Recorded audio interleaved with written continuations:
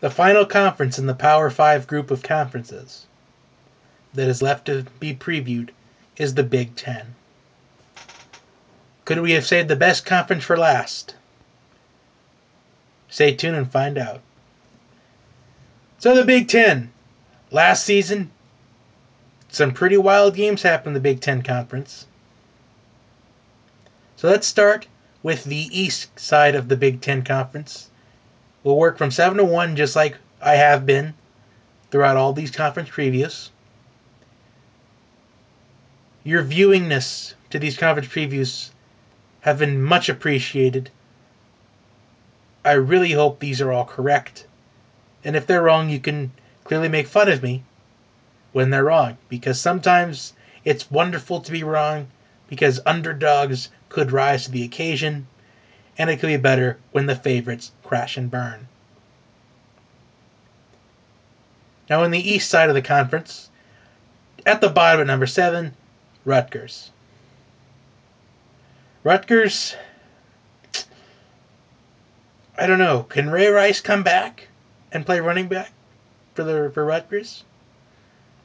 Probably not. So moving on, number 6, Maryland. Not really expecting much from Maryland or Rutgers this season, to be honest. It would be good if they win at least 5 and 7. Relied on the APR to get into a bowl game. Number 5, Indiana. Indiana they fought through some of the tough games they had, nearly beating Ohio State, Iowa, and Michigan, playing all those 3 teams close. But they're losing Nate Studfeld. They're losing Jordan Brown at running back. Number 4, Penn State. No more Christian Hackenberg for them.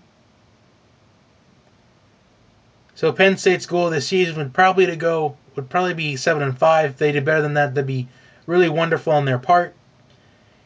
At number 3, shockingly, the Michigan State Spartans.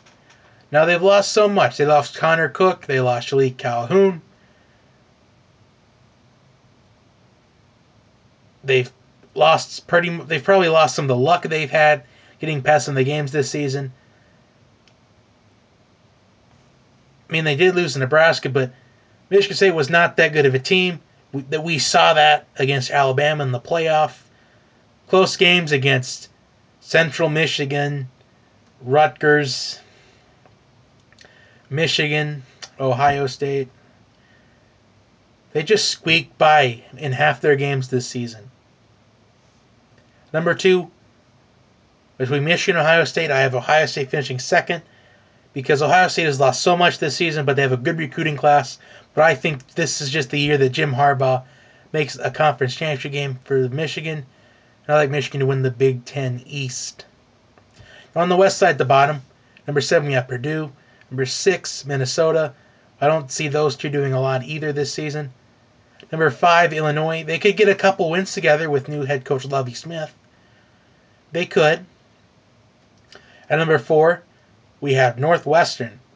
Northwestern, they had a pretty strong season last season, but I just think they had some negative momentum in that Outback Bowl last season. Probably ruined some of their confidence. But we'll see what happens throughout the season.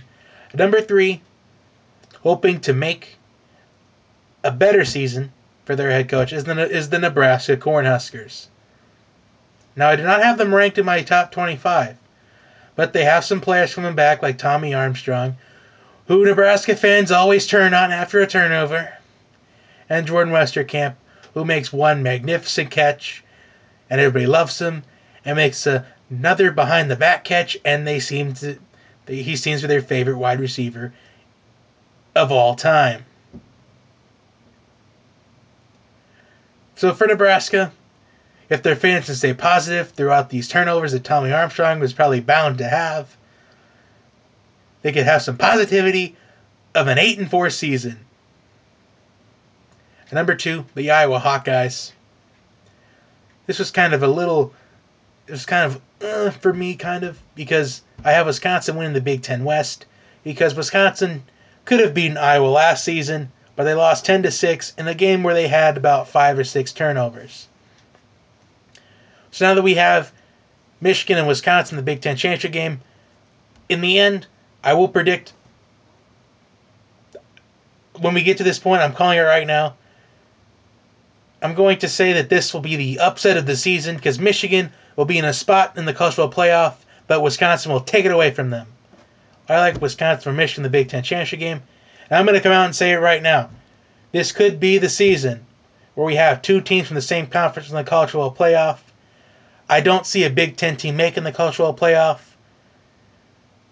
Whether it's going to be two teams from the ACC, SEC, Big 12, Pac-12, that'll be determined for another day. Or even Notre Dame, or even a group of 5 could surprise everybody. That's another video for another day. So know what you think. Comment below what you think. We know some Nebraska fans are watching, so comment below. So, like, subscribe to the channel. Have a good day, everyone.